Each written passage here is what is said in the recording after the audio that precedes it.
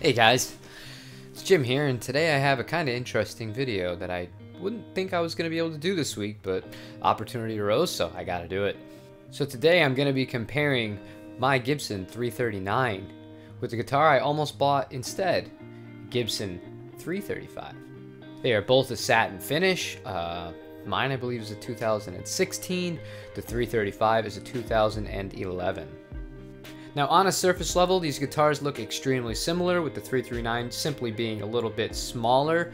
However, when you pick up both and you play them, they're definitely a lot more different than that. Alright, so for starters, on the 335, this is a really good example. My hand right here, naturally sat down, full access. No issues trying to get to the higher frets on. My hand in the same spot on the 339. It's not the end of the world because I have kind of smaller hands, but the horn stops there. So this seems subtle, but in practice when you're actually playing, like, I really gotta kind of really get your hand around here if you're playing in this area. If you're not playing in this area, and not many people really do for long periods of time, you're never gonna really notice this. I'm only pointing it out because I didn't realize how big of a difference it was. Now I picked this 339 over the 335 because I wanted more of a Les Paul sound and I wanted the smaller body. But when you have the two of them together, it's kind of interesting just how drastic the size difference is. Alright, so on the 335, it does feel like it's a little bit further away, my left hand, my fretting hand, as far as reaching out and connect this to my body. It definitely feels like a bigger instrument, not just in the size of this, but in just the scale of the guitar itself, which you wouldn't think in practice if you don't hold one of these in your hands, because they have the same scale length. However, if I pick up the 339, right, I put it in the same position that I would play it in, which is right there, you can see it. The 335, this is hard to film. The 335 does in fact go a little bit longer with my left hand here in the tenon, and that's just, it's subtle. But I noticed it straight away, and I didn't think I would because I don't know, I didn't expect to. So when I first got the guitar, I felt like I was further away with my left hand than I would be if I was using the 339, if that makes any sense. The overall size, you have these two guys. That was ballsy, I know. You have these two guys. The 339, oops, fits in like that. So it's definitely a bit smaller. So now I'm just gonna test the acoustic nature of the guitars based on volume and stuff like that, totally unplugged.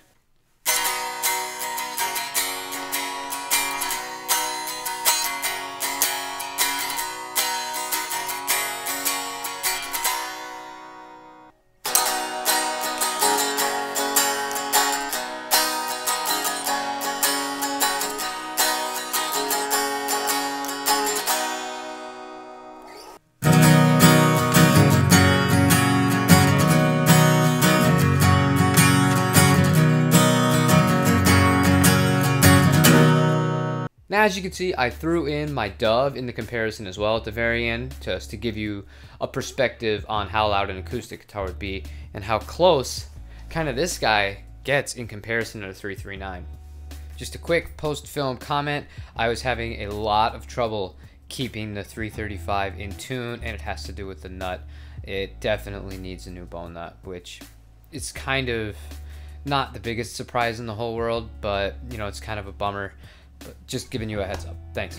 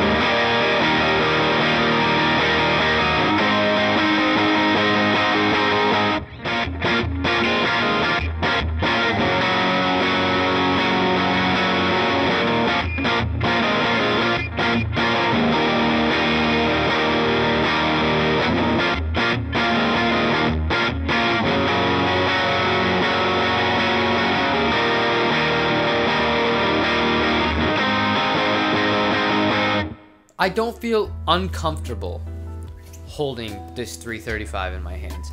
It feels good to play it as far as sitting down goes. Standing up, I greatly prefer the 339. So I don't know, maybe it's because I'm smaller. This isn't a heavy guitar by any means, it's just over 8 pounds, but the 339 feels like a feather, and just the scaling and the way that it works for me, it's a better fit for standing up and stuff like that.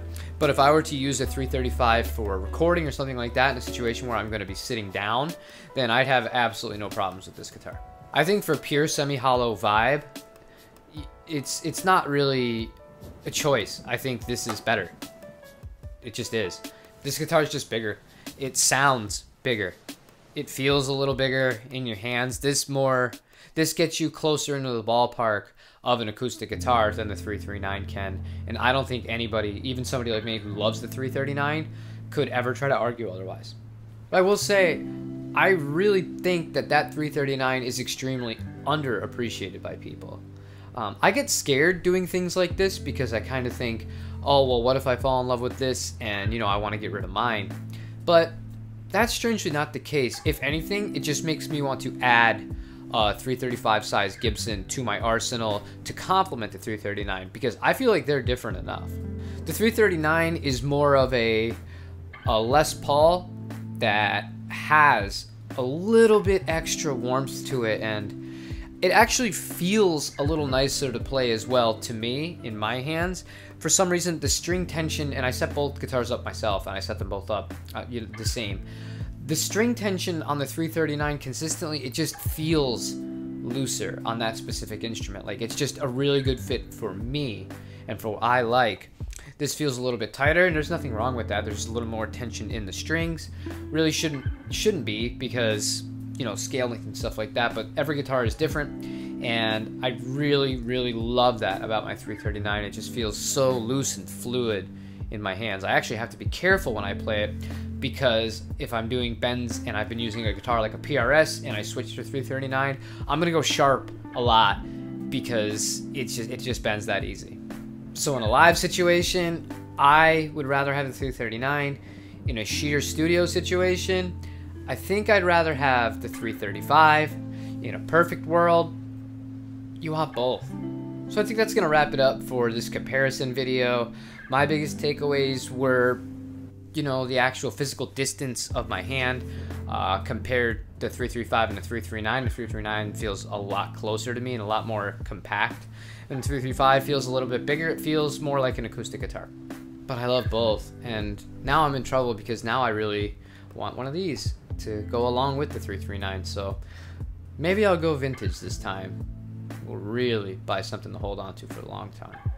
But that's neither here nor there. A topic for another day. Thank you so much for watching, you guys. If you could leave a like, I would really appreciate it. Leave me a comment. Subscribe if you're into what I'm doing. And until then, I will see you mañana.